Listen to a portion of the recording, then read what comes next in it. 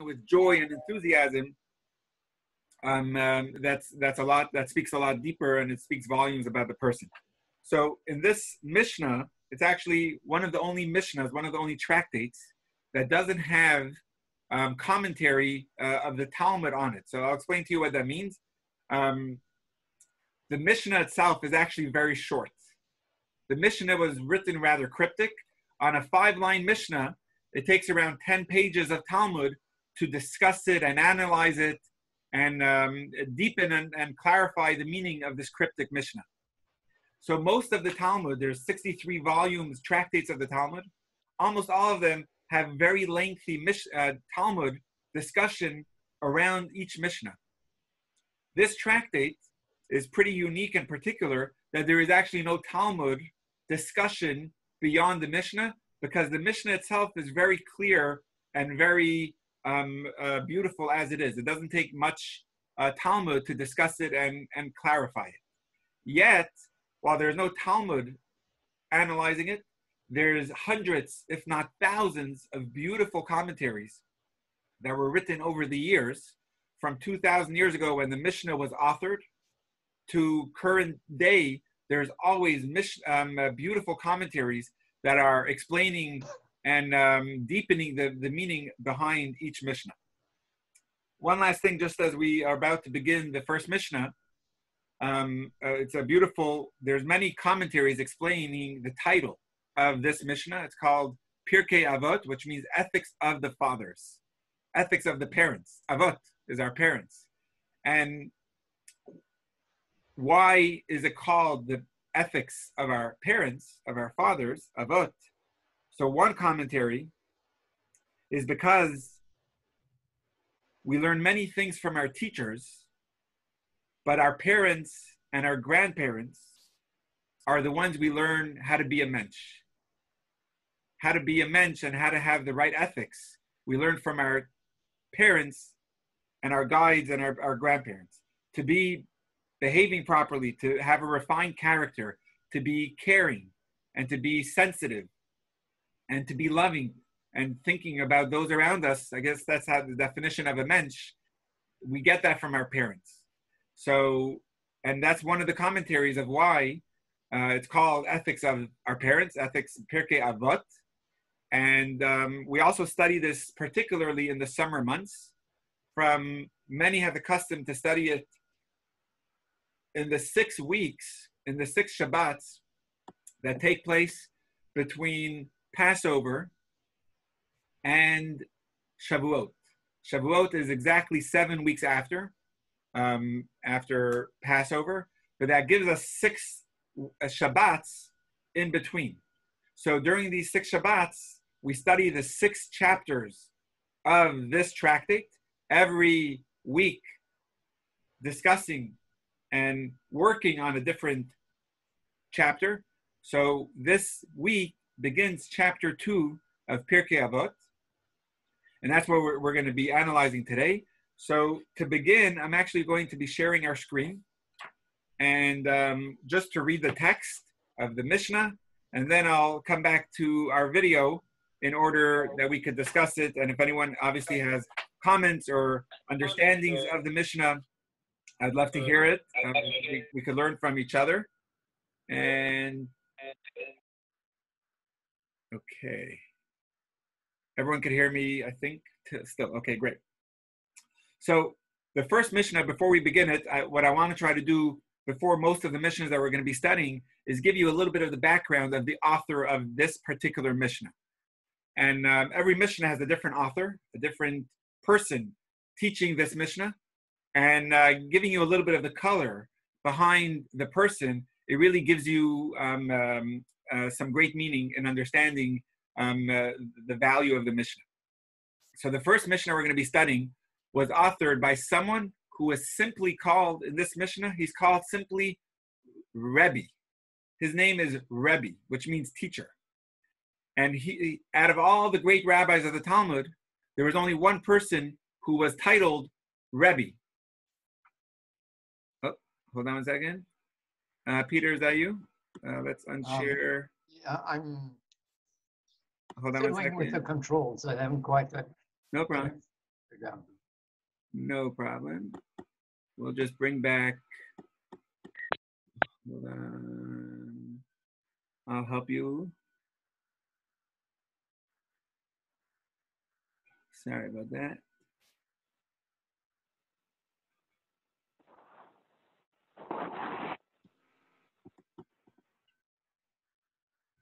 Oh, okay. Sorry about that. Everyone can see me again? Okay. Everyone's back? You can see me? Okay, great. So back as I was saying, there was only one rabbi in the entire time of the Talmud over a span of hundreds of years, but he was actually called by the title Rebbe. Rebbe means teacher or rabbi, and that was his name. His real name was Rabbi Yehuda. His name was Rabbi Judah, and he was the prince. He was known as Rabbi Yehuda HaNasi. He was the leader, the prince of his generation. Another title he was known as is Rabbeinu HaKadosh, which means the holy rabbi. And all those were his titles, Rebbe or Rabbeinu HaKadosh. He was the leader of the time of the Jews during the period after the destruction of the temple. And what he saw, he did something that literally changed the entire landscape of Judaism, changed history of Judaism. Until his generation, writing any of the Torah was actually forbidden. It was actually forbidden from the times of Moses to write anything down. It was called the oral law. Besides for the text of the Torah that Moshe himself wrote, it was called the written law, the scripture. Other than that, it was entirely forbidden to write it down. It was called only the oral law and was passed from teacher to student. He came along, and what he saw, there was actually a prohibition against teaching. People were being sentenced to death for simply teaching Torah. It became dangerous and forbidden. And what he saw was no one's studying Torah anymore. It's going to be forgotten. All those teachings that the teachers have, and they're not relaying it over, Torah will be forgotten from the Jewish people. So he did something that was very, very controversial. And he decided he's going to actually write down the oral Torah. And another reason why he wrote it is because there became many debates and arguments of the law. People were saying in this city it was like this, and that city was like that. There was no universal anchor for people to have the Torah because everyone was just studying from whatever they were able to get. So he needed to unify the entire teachings of the Torah. And he codified all of it and he collected it. And he wrote what later became known as the Mishna. It was an extremely controversial thing because Moshe himself, Moses, said it was forbidden to write it down. And here he comes and he's writing it down. So he's credited to actually preserving Judaism. Just to give you an idea to what extent it was forbidden, he was actually born on the date that Rabbi Akiva was killed. Rabbi Akiva was the generation before him. We read about him on Yom Kippur, which was actually the date of his death, where the Romans literally tortured him to death. And on the day of his death, on that same Yom Kippur, this young child was born who later became the one to collect all the teachings of Rabbi Akiva and his colleagues and put it down in a book called the Mishna. Rabbi Yehuda, this author, he was the leader of his generation. He was from the family of Hillel, who has some great statements of the Mishnah. He was the great-grandson of Hillel. His father's name was Rabbi Shimon, the son of Gamliel. Rabbi Shimon ben Gamliel was actually the leader before him he was the leader during the time Jerusalem was destroyed by the Romans. One of the unique reasons that Rabbi Yehuda was able to author the Mishnah was because he became friendly during his time. He actually became friendly with the emperor, with the Caesar. The Caesar's name in Hebrew, the Caesar's name was Antoninus. That's how he's referred to in the Talmud. In English, it would be Antony. And he was the Caesar of the time. And they were actually friendly. To the point where it says, it's a pretty tragic part, but Antony would love to have debates and discussions with the rabbi, with Rabbi Yehuda, the leader. But he couldn't show anyone that he was discussing Torah or discussing any religious discussion with the rabbi. So they had a private alleyway that they would meet each other through. And he would go with guards. But after the discussion, this Caesar, after visiting the rabbi in his home, he would actually kill the guards so that they don't tell anyone else where he was. So every day, he would go through 2 guards, just to show you his brutal type, but yet he still wanted to have discussions with this rabbi. It says when he died, humility ceased from the world. He was a man of incredible humility. Anyway, that's what the Talmud says about him. He also lived with a lot of physical pain. He was extremely wealthy, but yet lived very, very painful, physically painful life. It says that he was so wealthy that his stable boy, the Talmud says, was more wealthy than the king of Persia. So he definitely didn't pay minimum wage, and he was definitely wealthy. All right, without further ado, I will be sharing my screen. You'll be able to see it in just a moment, and we'll read the Mishnah together. Okay. Let's see, Jolie, are you able to read?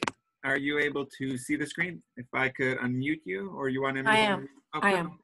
All right, if you don't mind, let me just tell everyone exactly where we are. 1 second, please. I'll put a spotlight. The second Mishnah starts from right here where it says, Rabbi Yehuda Anasi says. Yes. So you could, for now, skip the below the line. So basically go straight from here to the next page. If that is go for it. Okay. Rabbi Yehuda Hanasi says, which is the proper path in life that a person should choose for himself? Any path that is honorable and beneficial for himself and is also honorable and beneficial to other people. Be as careful with commandment. I'll say that again. Be as careful with a commandment that you think is not so important as you are, with a commandment that you think is very important.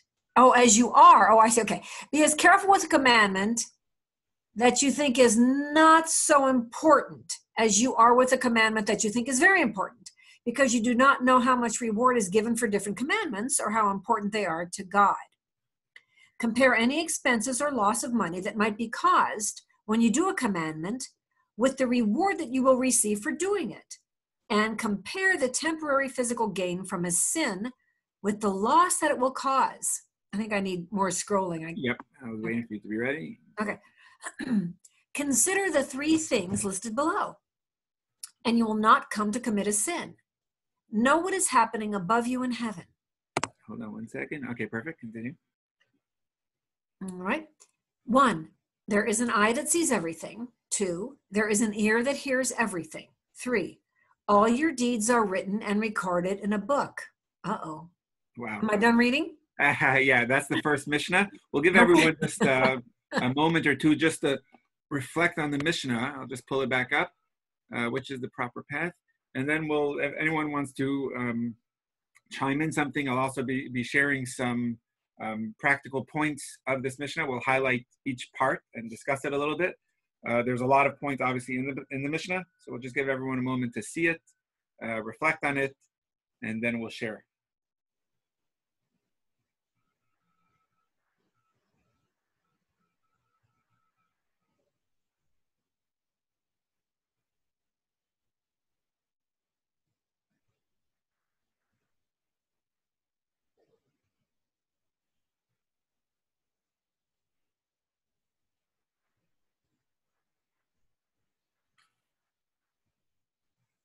Can I reflect? Yep, I'm ready. Okay. Go for it. Okay. As I was reading this, it was really stunning. This is so dense. I mean, this has everything in it. This is like the 10 Commandments right here. You could unpack this for a universe, yep.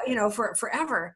But the point that really stood out for me that is so universal and so eternal and so contemporary, it all seems to be, but one thing it says where it says, compare the temporary physical gain from his sin with the loss that it will cause. It's so simply stated and so fundamental a foundation that it's just, I don't know, I'm just impressed. It's just stunning. It's like a roadmap that really makes it it's a guideline, because we are tempted toward physical gain. Beautiful. We're tempted toward the hot fudge sundae. We're tempted toward the adultery. We're tempted toward the drugs. Mm-hmm. And just to have this Not that it's magical, but just to go, this is the measure. Think about this. Beautiful. That's all. Nice. Thank you. Yeah, and anyone else who wants to share something, that was beautiful, Joey. You're welcome to unmute yourself and share. As we go along, I'll share some as we go through each one.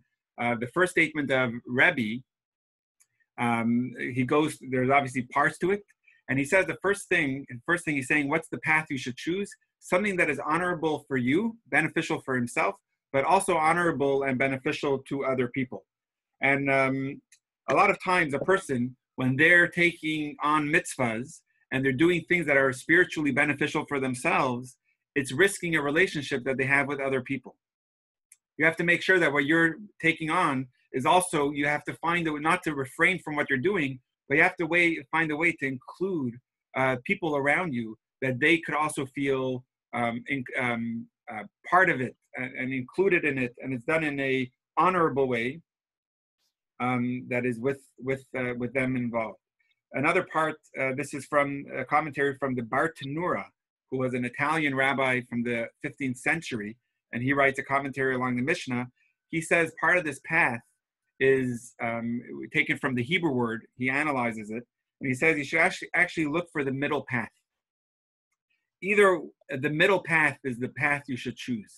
The proper path is the middle path, which means anytime you're on an extreme in society, it can cause, it's harmful, it's not good. For example, a person can be either too stingy, which is not good. You, on your hand, you're able to amass a fortune for yourself, so it's beneficial to you, but it's not being beneficial to others. On the other hand, you could be too generous and being very beneficial to others, but not being beneficial to you, not putting yourself in a proper place.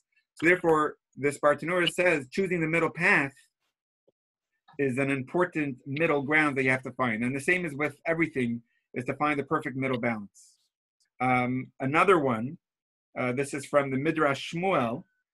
He says that if you have a choice between doing one of two mitzvahs, a mitzvah that is between you and God, or let's say putting on tefillin, or a mitzvah that is between you and another person, you should perform the mitzvah between you and another person, because that's a benefit to you, but also a benefit to others.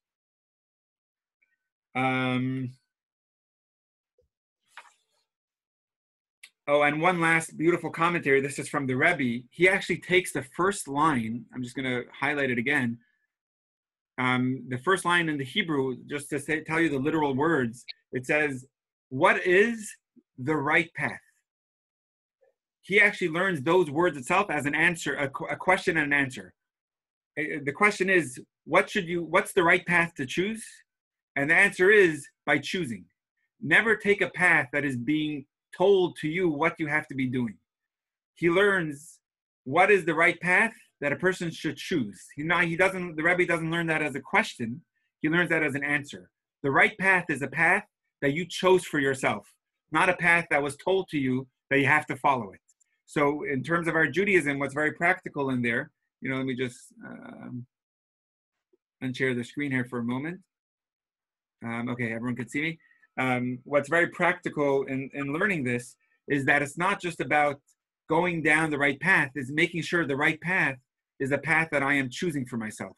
It's a path that I am on with my own joy and my own enthusiasm. And Judaism has to be done that way. It can't be a Judaism that is just being forced on me and I have to find it. It has to be something that's chosen by me, and it's my path that I'm searching for. And on the next part that Jolie was saying is about being careful with a minor mitzvah and a major mitzvah. It's very interesting because it's hard. Are you able to put a weight to a mitzvah? Is a mitzvah weighable? You have a bigger mitzvah and you have a smaller mitzvah. I mean, to my children, we tell them, if they help someone, we say that was a very big mitzvah. So is there such a thing as a small mitzvah versus a big mitzvah? And it's something really to reflect on. It's hard for me to answer it, but from this Mishna, it would definitely seem that they're equal. Take a light mitzvah and take a stringent mitzvah and realize that they're equal.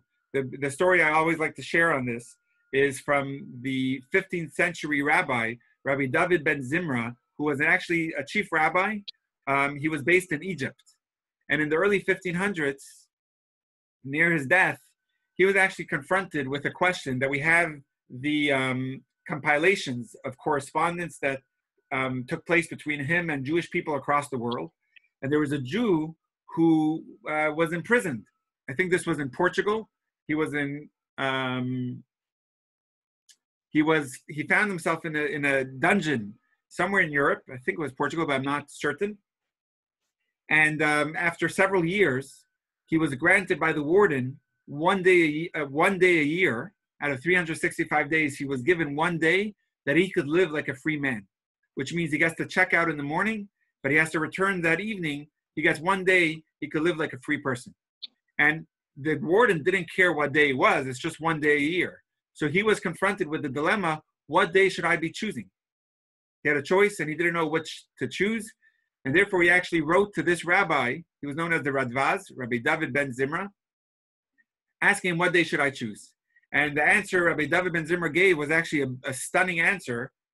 He said, you should choose the next available day, because there's no such thing as a more important day than another.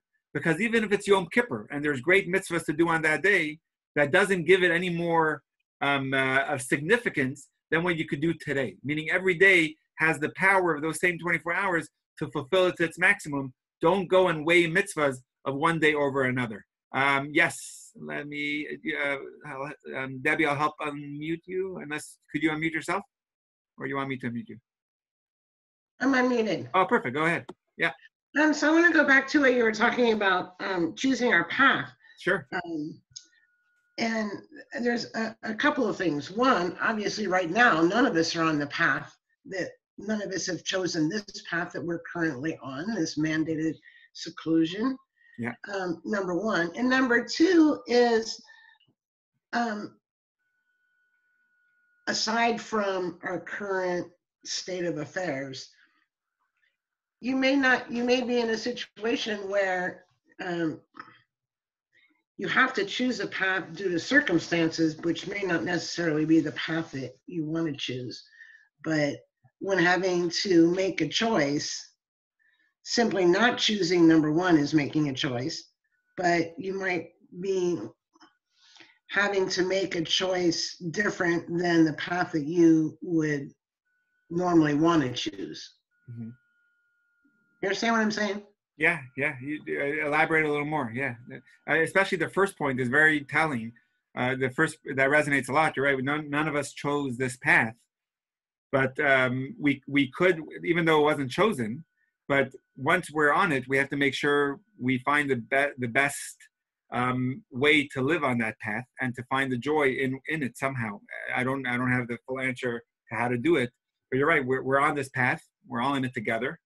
It's kind of the story of my life, is just having to make do with and make the best of the situation or the path I'm having to deal with, which is not necessarily what I would choose to be doing anyway. Yeah. Well, all of us have choices, have limited options in our choices. We don't have infinite choices. Right. Yeah. So I think, to me, that's what it means, is pick the path from the choices you have, and the ones that you could shape yourself maybe, but nobody has complete control over their path or their life. Beautiful. Yeah. Thank you, Adrian. Well said. Thank you. Let's see.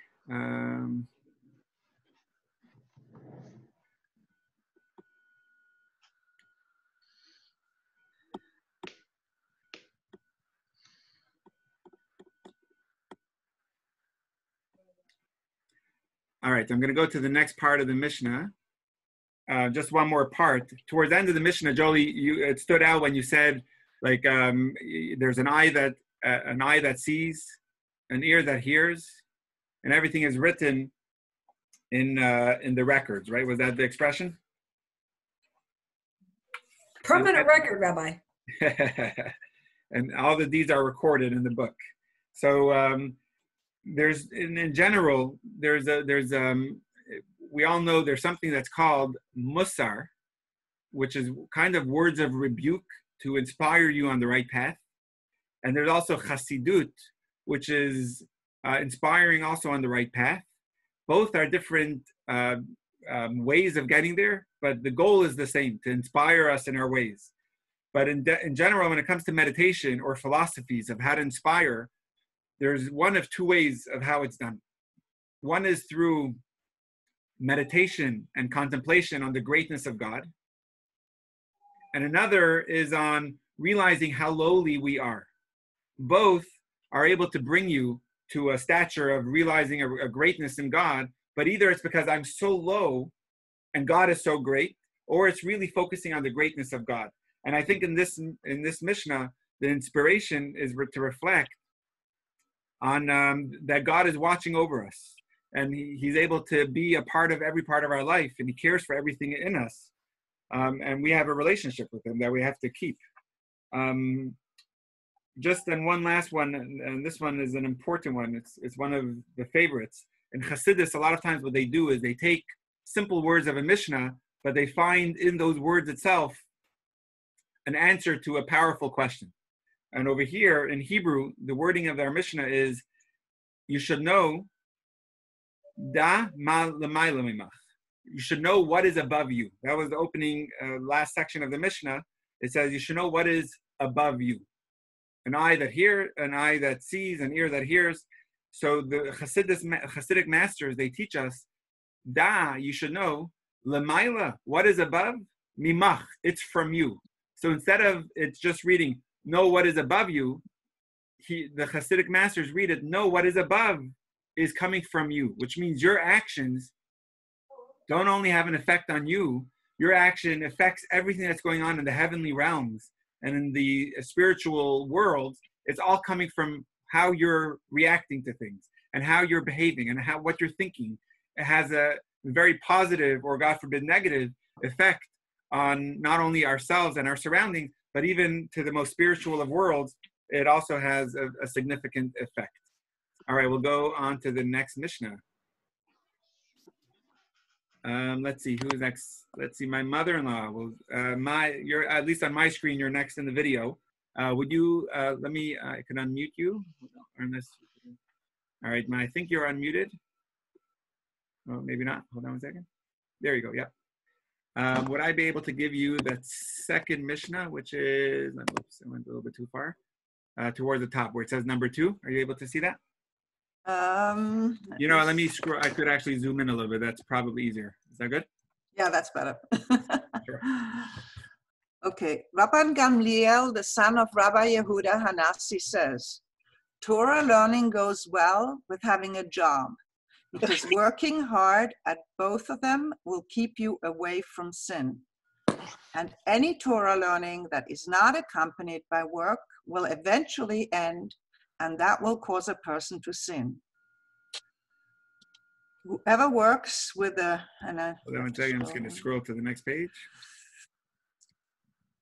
Whoever works with a community should work with them for the sake of heaven, and not to receive honor, because if they do so, the merit of their ancestors helps them succeed in their communal work, and their righteousness will last forever. Although the person was helped by the merit of the ancestors, God says, I will give you great reward as if you had accomplished it all by yourself. Beautiful. What a Mishnah. Once again, I'll be quiet for a moment if anyone wants to reflect. The Mishnah 2, if everyone's able to see it, I just put it up. You're able to kind of see the whole thing. I'll be silent for some moments, and anyone who wants to pop in with insight on here, you're welcome to. Jolly baby girl. All right, listen.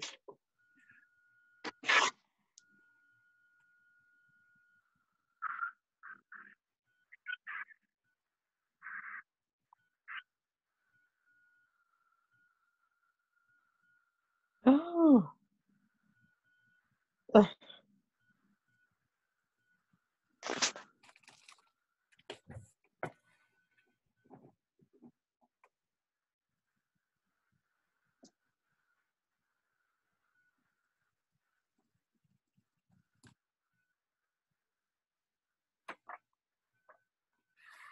Okay, so one of the commentaries, I'm looking here in a book full of commentaries, just on one section, I'm just going to highlight the section that really resonates. It says over here, and any Torah learning that is not accompanied by work will eventually end, and that will cause a person to sin. Which means if a work, our Torah study always needs to be followed up with work. We can't just expect to rely on God with our Torah study and that money and food will just come to my home.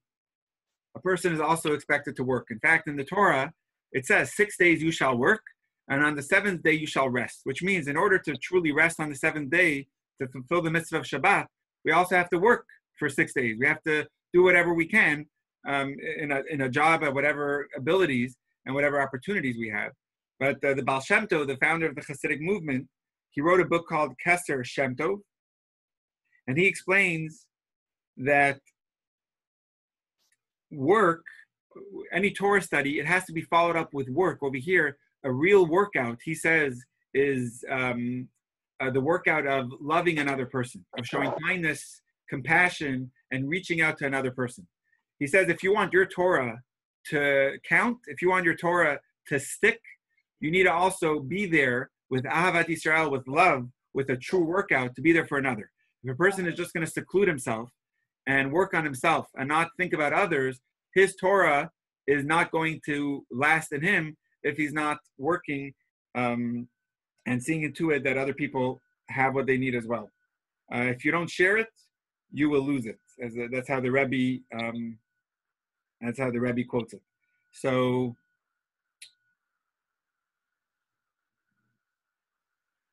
there's a different discussions in the commentaries when it says derech eretz, which is the Hebrew word over here. I'll just highlight the Hebrew word. The word of Rabbi Gamliel, he says the words derech eretz, which literally means the ways of the world. So most people translate derech eretz to mean work. You got to work. It's the way of the world, the path of the world. But derech eretz, the way, as a kid, if you get punished in school for having chutzpah, one of the assignments I was given as a kid is we had to write an expression from the Mishna that says derech eretz precedes Torah. Derech eretz could also mean etiquette, manners, respect. That's the way of the world. So derech eretz, over here, the way the commentators explain it, it's not just finding a job or having a job. Torah needs to work only if you have proper etiquette.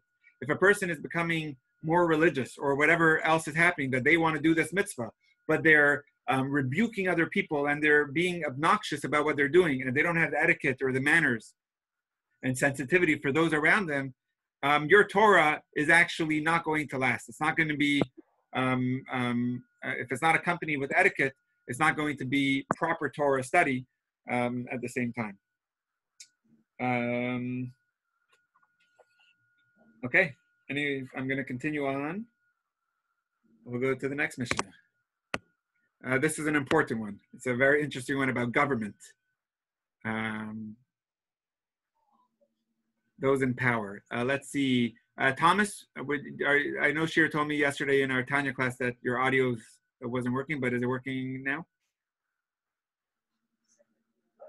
Either way is fine. Yes, I'm on my computer. My computer works. Oh, awesome. All right, are you able to see? I'll just highlight for you number 3. I'll just zoom in a little bit, make it bigger. Is that better? That's huge. Okay. Beware of those in power because they befriend a person only for their own needs. They seem to be a friend when they're benefiting from a person, but they will not stand by a person and help him in his time of need. Wow. Should I continue? That's a beautiful Mishnah. It's just a reminder. Okay, yeah, unless someone has what they want to say on it.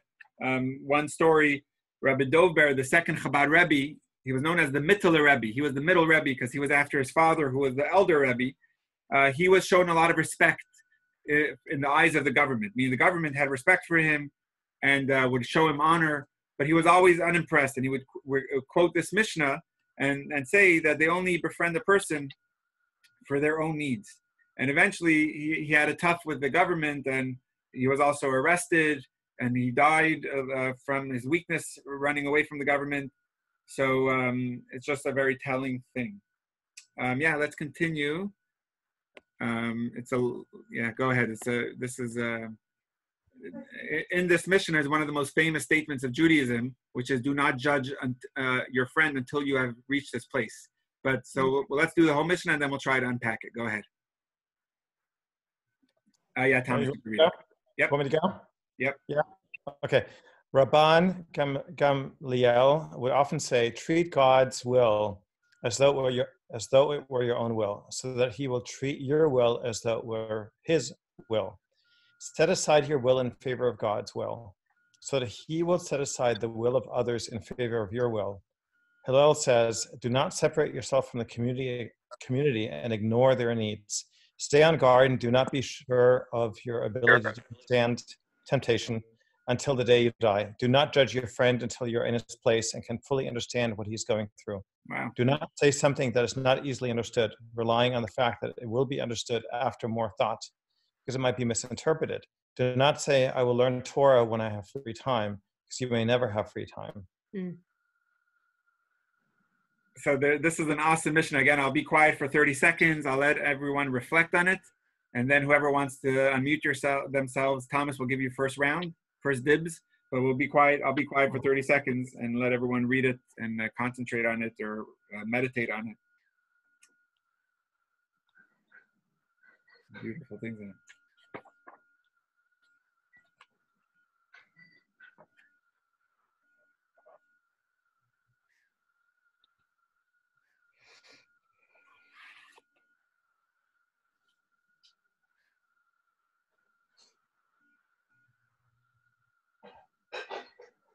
Okay, so for me, the one that stands out the most in this Mishnah is, do not judge your friend until you are in his place and you can fully understand what he is going through. And the simple understanding is, you're never in their place and you can never understand what they are going through, and therefore you should never judge a friend or anyone. You shouldn't judge another person. The famous story to reflect on this is actually from the Talmud itself. So we had the Mishnah, which I told you about. And then several hundred years later, with all the commentaries of the Talmud, in the 3rd and 4th century is when the Talmud was fully compiled, and the entire Talmud, the Encyclopedia of Jewish Knowledge, was sealed. It was made. One of the authors of the finale of the Talmud, his name was Rabbi Ashi, and once he was dreaming in his dream, a Jewish king whose name was Menashe visited him in his dream. And they had a discussion, a debate on a Torah topic. Now, this Menashe was one of the worst kings to ever live. He forced and obligated each of his subjects of the Jewish kingdom to serve idols. He was a horrible king. They banned anyone from going to Jerusalem. They closed all the roads off, and they forced them to serve idols. That was Menashe. He was a Jewish king.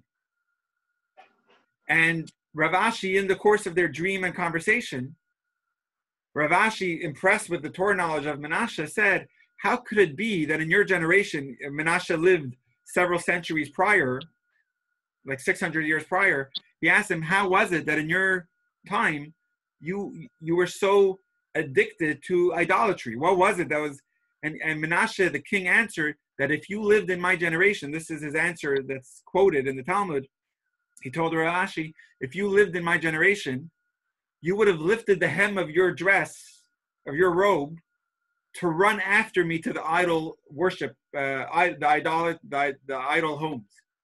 Because it was something, you don't understand the intensity of temptation towards idols. Nowadays, it seems like who's running to an idol?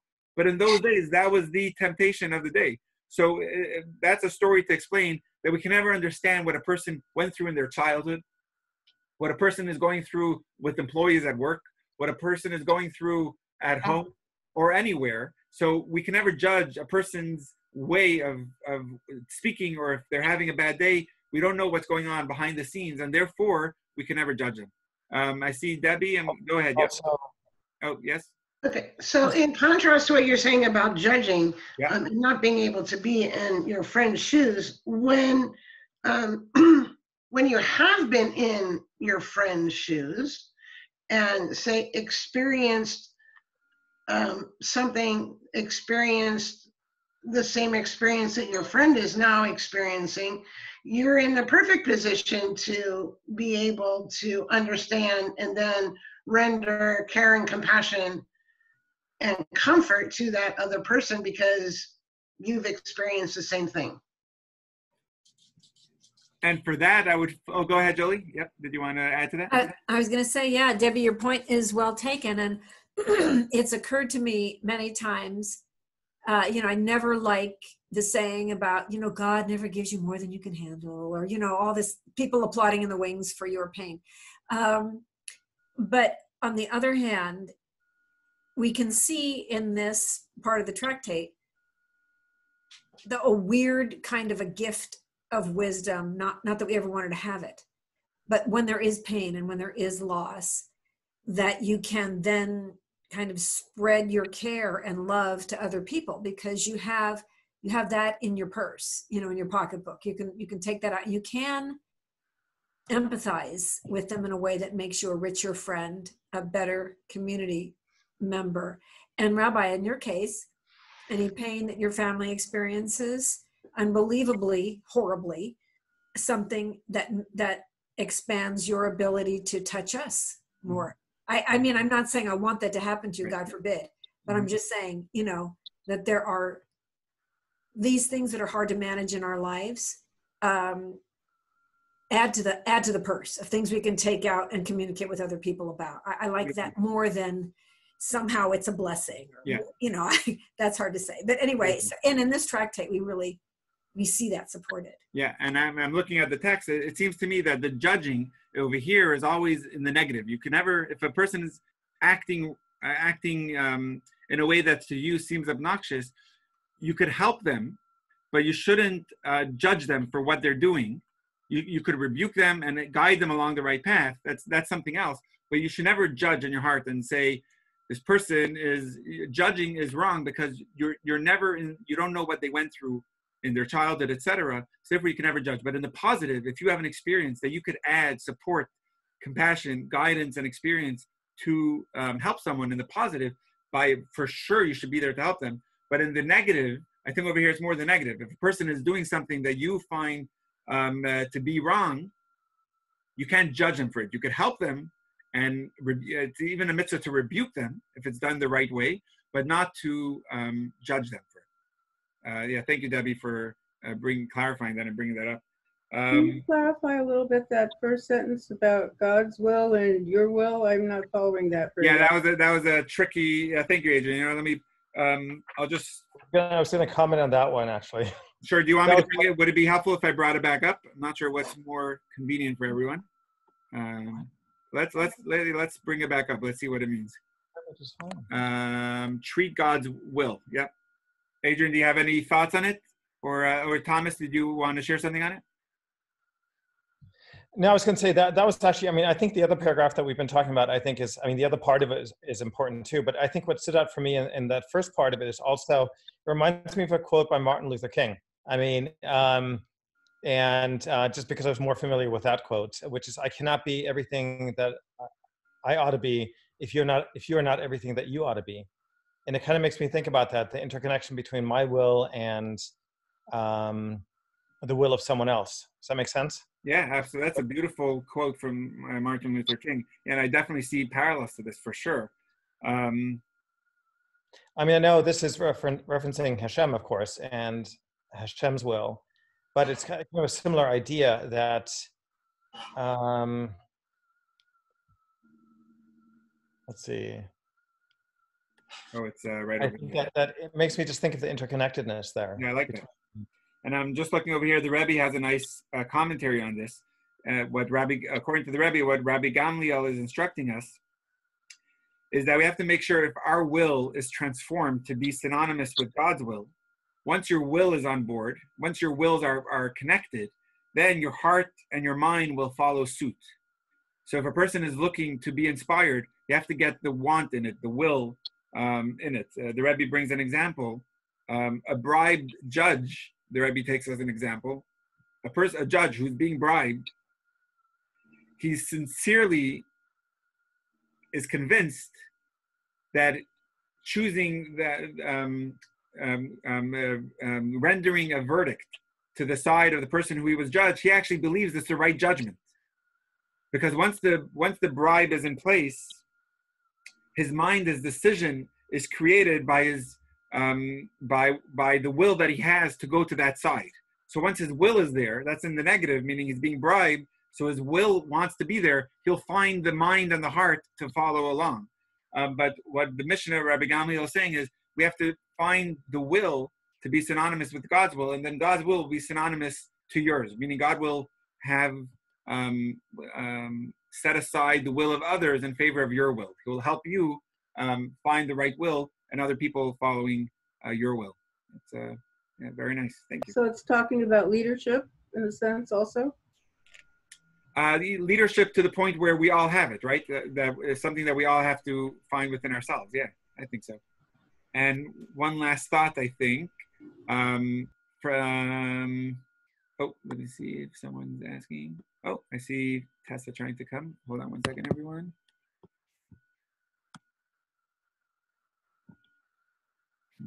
Okay. Can I just ask real quick while you're doing that? How long is the class tonight? An hour? Or an hour and a half? An hour. We're going to be done in 10 minutes. Okay. I think we started 7:35, so maybe 14 minutes, something like that. Okay. Do not separate from Hillel. This is a beautiful quote. Do not separate yourself from the community. And I think that's a beautiful understanding, realizing that being part of a community, it protects us, it guides us, it supports us, not only emotionally, but even it keeps us along the right path, knowing that other people are along together. We hold certain standards together, and doing it together as a community makes it a lot easier for it to get done, knowing that you have the support and you have the momentum of everyone around. And Hebrew, I'm just going to circle the Hebrew word over here. The Hebrew word for community is actually tzibor. I just want to show it to everyone. Right over here, you have tzibor is the tzaddik, the bet, and the resh. Together, it makes the word tzibor, which means community. The hey over there is just a prefix to it, ha tzibor, but the tzibor is the main word. If you take that word, it actually spells out, it's an acronym of 3 Hebrew words, which is a tzaddik, a beinani, and a rasha. It's actually 3 Hebrew words, that is the righteous, the regular, and the compromised type of person, meaning all 3 of them make up a community. A community is not only a bunch of righteous people, a community has all sorts. A community has everyone. And we could each, like Debbie was saying before, we could each learn from each other, and experience that someone has, they're in the right place to help and support someone who's going through it now. So, and the last part is interesting. When we have free time, I think a lot of us have free time now to be studying Torah. Just an interesting time to be reading that Mishna. I really like to do not say something that is not easily understood. Ah, yes. How do you understand that, Adrian? Make sure it's easily understood for us. What do you mean?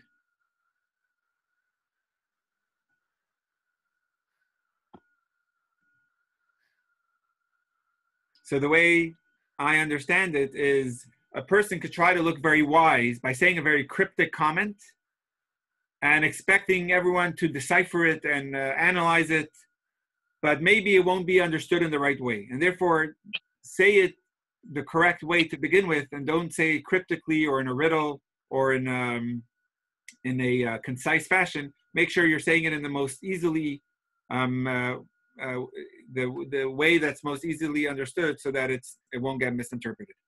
Okay, we're going to skip a little bit. I actually want to get to, there's actually such beautiful Mishnas, but I'm just going to, it might make you dizzy. I'm just going to scroll down a little bit. If it's okay with everyone, this is more, just because I was actually excited, this is one of my favorite places to be in Israel, is in a place where this Rabbi Yochanan ben Zakkai lived. Rabbi Yochanan ben Zakkai, he died at 120, just like his the leaders before him, Moses and Hillel, were some great leaders. They also died at the age of 120. That's where it became the very traditional way to say, may you live till 120. But Rabbi Yochanan ben Zakkai, he had many students, but here he compliments 5 of his outstanding students. The reason why I like having this Mishnah read and understood is because if you go to Tiberias, in Hebrew it's called Tiberia, which is in the north of Israel, next to the Kinneret River, the Kinneret Lake, Lake Kinneret, the Sea of Galilee. He's actually buried with these 5 students. Their tombs are surrounding his. It's really a beautiful sight where you see the teacher and his 5 students being buried around him. So anyway, I'm just going to read it. Let's see, did anyone else want to read? Let me just go down. Adrian, would you like a chance to read? Oh, perfect. Let me unmute you. Tell me if you could. I think, Adrian, you're unmuted, but maybe you have to do it yourself. Oh, I guess I cannot hear you yet. Try again. There you go. Awesome. I'm going to zoom in a little bit, and when you're done the page, I'll scroll down a little bit, but it might make it easier. So we're on 9. Yeah. Rabbi Yochanan ben Zakkai had 5 special students. There were Rabbi Eliezer ben Hyrcanus, Rabbi Yehoshua ben Hananiah, Rabbi Yosei the Kohen, Rabbi Shimon ben Netanel, and Rabbi Eliezer ben Aruch. He used to list their praiseworthy qualities as follows.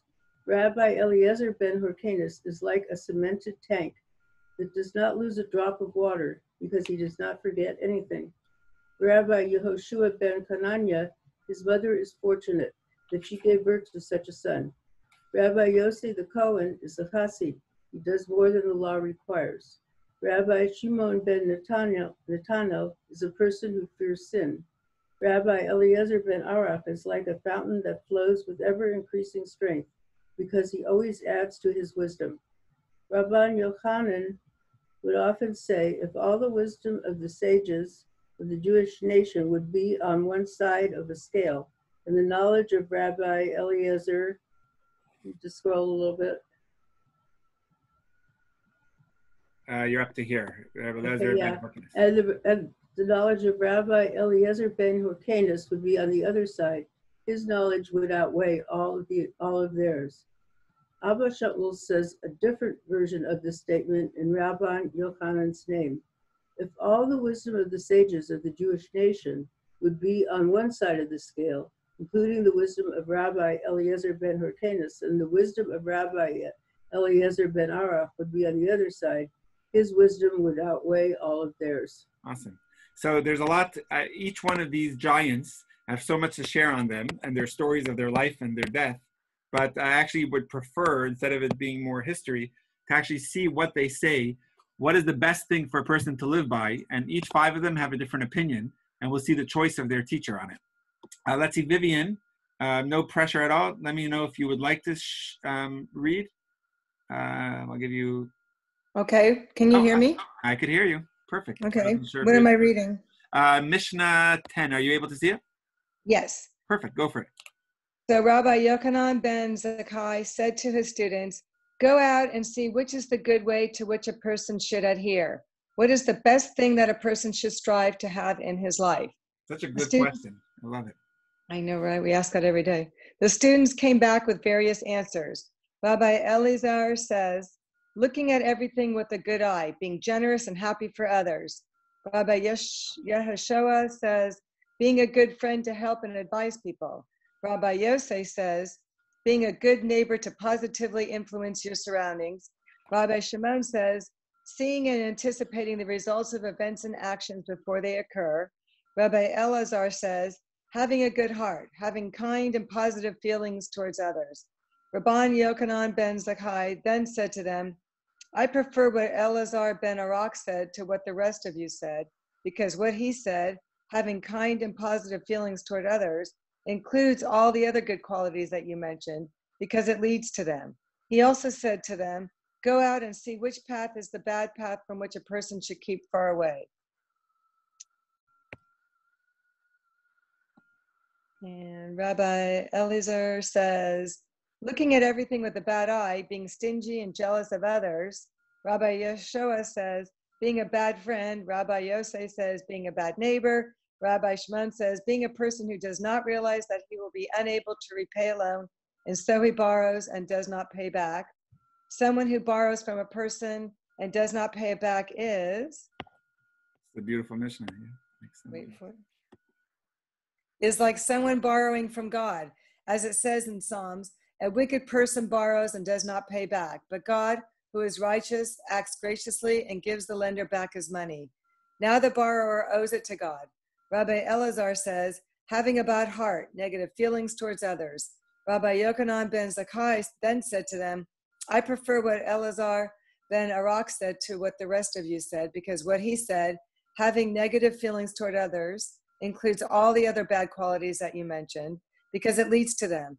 Each of these 5 sages said 3 things. Rabbi Elazar says... Hold on 1 second there, Vivian. Okay, go ahead. Go ahead. Just before we continue, there's already a lot that we've studied, and Yes. let's just see. So what comes out is the teacher sides with the opinion of Rabbi Eliezer. Let's just get to that. Having a good heart. Rabbi Eliezer ben Arach. A good heart has all the rest in them. It's such a beautiful thing. And the same is also with the negative part. What is the worst thing is the bad heart. Again, that's the most important. I just find that to be such a powerful, all of it, meaning all of these make sense. To have a good neighbor and to have a good eye. All that is part of it. But when you have a good heart, everything else will stem forth. I also like, there's a commentary just on the first word. It's an interesting expression where Rabbi Yochanan, every word is important. Rabbi Yochanan actually starts with the words go out. He doesn't just say see what is the good way. He says go out. So there's a commentary. He says go out from your setting of your yeshiva walls and find a path that would be appropriate for everyone, not just people on your lofty stature. See what is the right path for everyone. Put yourself in everyone's shoes and find a path that resonates, or a purpose that resonates from everyone's point of view. So a good eye, how would you translate a good eye? The way the commentary over here says it, a good eye means being generous. Or another way, and this is such a hard trait to have. I was actually at a funeral, unfortunately, several years ago, and one of the family members, actually one of the friends, said that he was happy in my happy times, and talking about the deceased, and he was sincerely sad during my difficult times. And that's actually, it took me a while to understand it. It was such an incredible eulogy, such an incredible memory and respect for that person, of saying that a true friend is someone who's happy in my promotions and is really sad in my sad times, in my difficult times. And that's actually a real friend. And all that is included in Ayin Tova, or sorry, that would probably, I guess, be more included in Chaver Tov. I'm not sure. I guess it goes together in having a good eye for others or having a good friend. Okay, we could go further, unless anyone has a commentary on this, but we'll try to squeeze in the last part. Oh, I'm seeing, let me check the chat. Oh, perfect. Yep, Lila Tov Debbie. Vivian, I'm sorry for cutting you off over there. You could continue from Rabbi Eliezer, right? Is that where you're up to? Okay. He says, yep, your friend's honor should be as dear to you as your own honor. So do not become angry easily when he does something wrong, just as you would be patient with yourself. Repent one day before you die. Since you do not know which day will be your last, repent every day. Warm yourself next to the fire of Torah scholars. Keep in close contact with them, but be careful not to become too casual and friendly with them, because you might act disrespectfully and be burned by their coals, be punished, because their bite is like the bite of a fox. Their sting is like the sting of a scorpion. Their hiss is like the hiss of a snake, and all their words are like burning coals. Oh, boy. Wow. Interesting. Wordy. Yeah. Animals injuries. Does that mean we have to be nice to each other, Rabbi? We're Torah scholars. There you go. Their hiss is like the hiss of a snake. What an interesting comparison. A fox, a snake.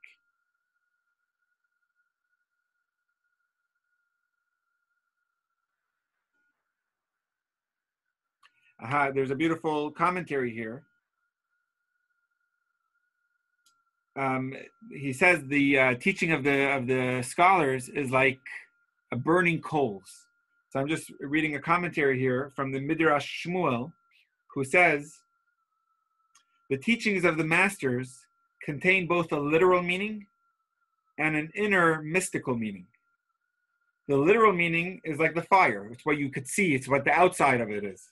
But then there's a mystical meaning beyond the words. And that's the coal. That's the inside of the flame. And you have to be careful when studying to realize that there's an outer meaning and an inner meaning. Wow, beautiful. Okay. And the idea of warmth is you have to realize you have to get close to it in order to feel the warmth. So it's not enough to just enjoy the light of the master by learning his teaching from far. You have to be in close proximity to observe not only the teaching, but the style of teaching, the sensitivity in the words, and then you could be warmed up by spiritual life. Let's just try to squeeze in one more. This is a famous one. Many of your mothers or grandmothers or grandparents used the words ayin k'nai nahora. Anyone heard that expression? So it actually comes from right here. An ayin hara is actually right here in this Mishnah. Ayin hara literally means an evil eye. Don't put an evil eye. Or a jealous eye is the way he's translating it here. So let's see that one. Let's see, Marcia, Naomi, I don't think you had a chance to read yet. Would you like to read one? I'm not sure if you're saying yes or no. You could unmute yourself. There, how's that? Yep, I could hear you now. Okay, I'm just going to zoom in to make it a little easier for everyone. Go ahead. Number 11. Rabbi Yehoshua says, having a bad, stingy, and jealous eye, fulfilling the temptations of the evil inclination, and hating people for no reason can destroy a person's life and drive him from the world. Is it even possible to hate someone for... Thank you, Thomas. It's a beautiful eye. Rabbi Yeshua, so he's very into the eye, right? I think in the previous Mishnah, he was talking about having a good eye. And over here, he's saying the bad eye is what drives a person from the world. What does it mean to hate a person for no reason? Is that even possible? Like, don't you always have a reason? If I mean, hating is not allowed, but what does it mean to hate someone for no reason? I can't understand what that means. Maybe for no good reason? Uh-huh. Okay. Or maybe there is no good reason. Okay. Yeah. I think people have imaginary reasons sometimes. They project something onto someone else, qualities or something, and they hate them for things that really aren't even a part of that person. Beautiful. Yeah. That's a very nice. Yeah, that's very nice. Thank you. All right, I'll wrap up with the final Mishnah for today. We'll do Mishnah 12, and this is Rabbi Yassi. Yassi is the name of my son. It's a nickname for Yosef, but his name is Rabbi Yassi. And he says like this: your friend's money should be as dear to you as your own money. Prepare yourself to work very hard for Torah learning, because it does not come to you easily and automatically, like an inheritance. So meaning an inheritance comes easily, that you don't have to really earn, you don't have to do anything to earn it other than be related. But for Torah learning, you have to work on it in order for it to sink in order for its meanings to resonate, in order to understand it. And finally, all your actions, including your mundane activities, such as eating and sleeping, should be done for the sake of being able to serve God, which means don't separate your life. There's a religious part of me, there's the Jewish part of me, and then there's the other part of me. All of it is one life. All of it is included in my being Jewish, in my serving God. I find some of this is very powerful. Each one of this, I think you could really you could percolate on and understand more. There's more to this chapter, but we'll end with that for now. We'll continue again next Thursday. I'm actually preparing a really exciting game of Jeopardy that we're going to be playing on Saturday night, right after Shabbat. It'll be with Havdalah and a Jewish game of Jeopardy. There's some really good questions in the game, and we'll be playing it on this Zoom link, jewishnevada.com/Zoom. It'll be at 8:45, right after Shabbat. So I think Shabbat ends at 8:38, and 8:45 we'll do Havdalah and a Jewish game of Jeopardy. It should be a lot of fun. And tomorrow also we'll do a pre-Shabbat l'chaim together at 7 o'clock. Everyone's welcome to join. It should be a lot of fun. And one last thing, if anyone would like, I actually got this text of Ethics of the Fathers, this Pirkei Avot. I got it as a PDF. So if anyone would like it to prepare, I guess Jolie would like it, absolutely. I'll email it to you. And okay, Shira and Thomas, for sure, my pleasure. And that way next week you could prepare, and Adrian as well, sure. It'll be next week on chapter 3. You could prepare it if you want, or just have it handy. And Vivian as well, my pleasure. I'll just email it to everyone with pleasure. And I just got it, and we have the full book here. It's actually it was meant for children because it comes with stories and pictures, but the text itself is actually very, very well written to understand a little bit beyond it. So I'll be happy to share with everyone, and we'll meet again next Thursday for another class on Mishna and Pirkei Avot. Tomorrow for Shabbat, pre-Shabbat, and Saturday night for Havdalah. And finally, we'll wish everyone a Shabbat Shalom and a Chodesh Tov, because tonight begins the month of Iyar. Tonight is the last day of Nisan, and we go straight into the month of Iyar, which is an acronym. The letters Aleph, Yud, Yud, Reish is an acronym for Ani, I, God, Hashem, Rofecha is your healer. It's a promise of God in the Torah that I will be healing you. So the whole month of Iyar is known to be a month of healing, and may we have a much needed healing for those we know and those we don't know. Everyone in the world suffering from COVID-19 or any other illness, we should have the complete healing, God willing, very soon with the coming of Mashiach. So hopefully with the merit of our Torah learning, we're able to accomplish. Naomi, you're so welcome that we can learn Pirkei Avot together, and we'll meet again next week. I'll also be sharing the recording, so if you missed anything, or if you know anyone that could enjoy it, I'll share that as well. All the recordings of my classes and Adina's classes are all on our website on a very simple link, jewishnevada.com/virtual. So /Zoom is to get to this classroom, /virtual is to get to all the recordings of previous classes. All right, Rabbi, just really quickly, I wanted to say how fantastic it is that we can all meet on Zoom. It's very heartwarming to me. And also, Tamar, you're Adina's mom? Oh my God. See, this is such a blessing to have you. I didn't realize that either. Yeah, we love Adina so much. I just want to tell you, she is such a superstar in our community. We love her. And it's such a joy to have you on our meeting. This is like kind of like a lucky thing in this bad situation that we get to all meet together. So welcome, and thank you for being here. Thank you, Jolie. That was beautiful. And I think the same of Adina also, Ma. So Tamar, I think Adina's a superstar too, just for the record. All right, everyone. Shabbat Shalom. Thank you all. Shabbat Shalom. Shabbat Shalom. Jolie, that was beautiful. Shalom, Adrian. Hi, everyone. Bye. Jolie. Everybody.